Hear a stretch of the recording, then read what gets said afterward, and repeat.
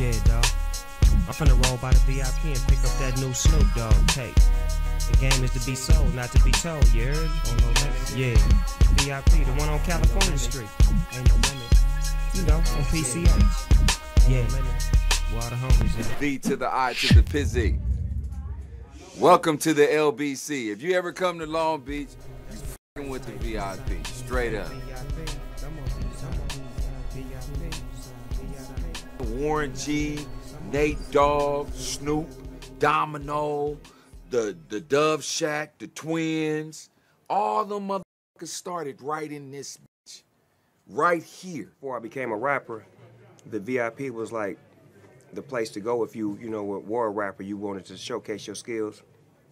For people who was in the music industry, and the VIP was the closest to the music industry, considering that Kelvin was dealing with all of the artists that was making records and putting out their music, so it was a direct connect. And once I started making music, I got a relationship with Kelvin and some of the employees at the VIP, and they allowed me and my cousin Daz and Warren G and LC, and Slice, we was able to come up here and work and make some, quality music that was like mixtape material.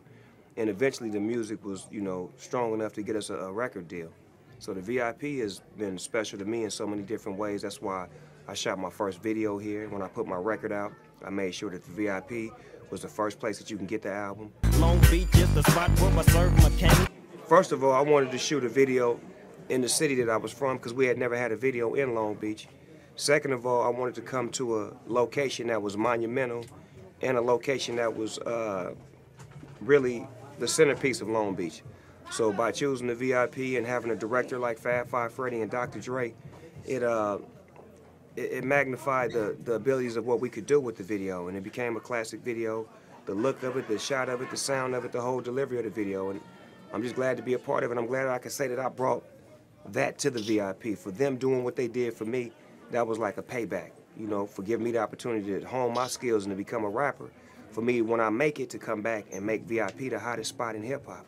And to this day, the VIP is known as one spot that artists from all over and people from all over just want to come and take pictures of, for the simple fact that it's a love thing. The love that they given me is a love that I've taken outside of the city. I took Long Beach with me everywhere I went. I took the VIP with me everywhere I went, because there's certain things that I was taught, that I learned on the east side, that were instilled in me, that I take with me everywhere I go. I scraped up a couple little mixtapes. This was a store that actually first put any music out there, period, for me. And he helped me, push my product. If you were gonna have any kind of success in the game, you brought your shit here first. This was the first place that carried my album when I signed to Ruthless Records in '94. I put my album out in '94, I signed in '93. And this was like the first mom and pop that carried my CD and my cassette, bro. That's what it was about. Everybody has a love for Kelvin because he's like a porthole to success. And Snoop did it, Warren, a lot of people came from here. That's where you buy your tapes from. Say VIP. Come on, VIP. Kelvin was the catalyst, and the VIP was the heartbeat. But success, this all came because he said, y'all can make it. I believe it. I love that sound. This is was one of the best places to be in the music business or whatever type of creative art you was doing. It was the best place to be, you know what I'm saying? You can get a laugh, you can get uplifted when you was feeling down and out. This was the scene to be at. You guys may consider it the people that took the wrong road in life, but he embraced them and let them know that there was more to it than, you have a talent. You don't have to be out here doing that. Your talent can actually pay you, and I'll help you if you'd like to do that. When I first went in there, they had the ship where the DJ sets up and all that type of stuff. You know what I'm saying? It felt like going to Disneyland the first time I went there. This is where I got my chops, as far as learning how to work a microphone. The first microphone I picked up was here at the VIP. And I was like, a little kid, and I just loved it. I loved it. Kelvin, we need a drum machine. He was like, all right, how much it cost? When he got the drum machine, I started learning how to make beats and whatnot. I played drums at Poly, at the school, so I kind of knew, you know, a little bit about music. And, you know, at that time, the drum machine's like $200, maybe $99. Nice little, you know, the drum machine. This one cost $2,000.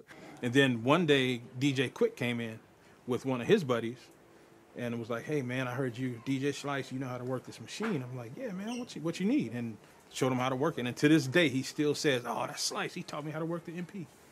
Actually, it was the SP1200. That's where you buy your tapes from. Say VIP. Come on, VIP. VIP. Come on, say VIP. I'm not here to take from Kelvin. I'm here to embrace and let the world know that this is the world famous VIP.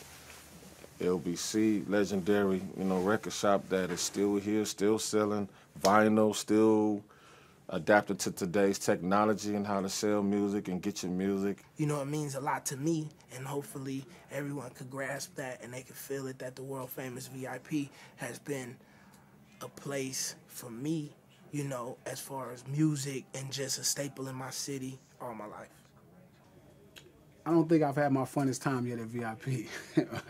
I had fun, but I think I had everybody else's fun. My fun right now is finna happen within the next 3 or 4 years. That's gonna be my fun. This is the heartbeat of this city, the VIP Long Beach, period. Enough said. I don't want to know nothing else y'all talking about. You know what I'm saying? This is where, you know what I'm saying, people who was robbing, stealing, doing bad shit came and they got their together. He gave motivation. VIP,